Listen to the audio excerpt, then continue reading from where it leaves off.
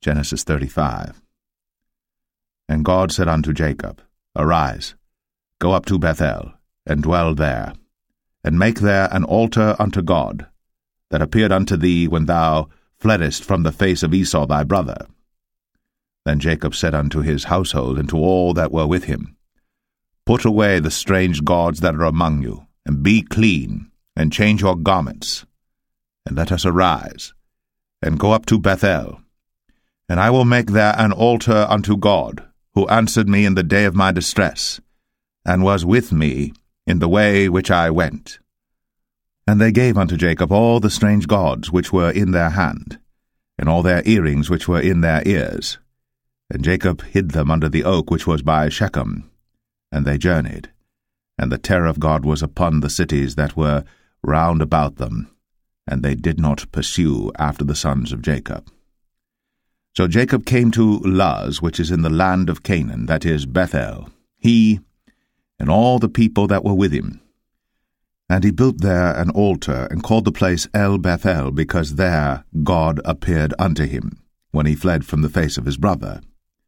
But Deborah, Rebekah's nurse, died, and she was buried beneath Bethel, under an oak.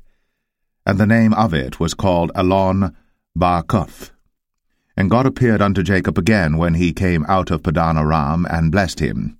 And God said unto him, Thy name is Jacob.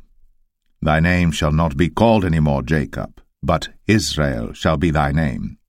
And he called his name Israel. And God said unto him, I am God Almighty. Be fruitful and multiply. A nation and a company of nations shall be of thee, and kings shall come out of thy loins. And the land which I gave Abraham and Isaac, to thee I will give it, and to thy seed after thee will I give the land. And God went up from him in the place where he talked with him. And Jacob set up a pillar in the place where he talked with him, even a pillar of stone.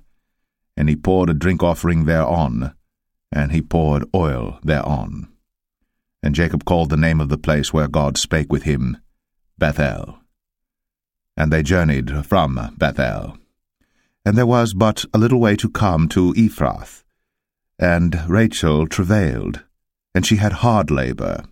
And it came to pass, when she was in hard labor, that the midwife said unto her, Fear not, thou shalt have this son also. And it came to pass, as her soul was in departing, for she died, that she called his name Ben-Oni, but his father called him Benjamin. And Rachel died, and was buried, in the way to Ephrath, which is Bethlehem.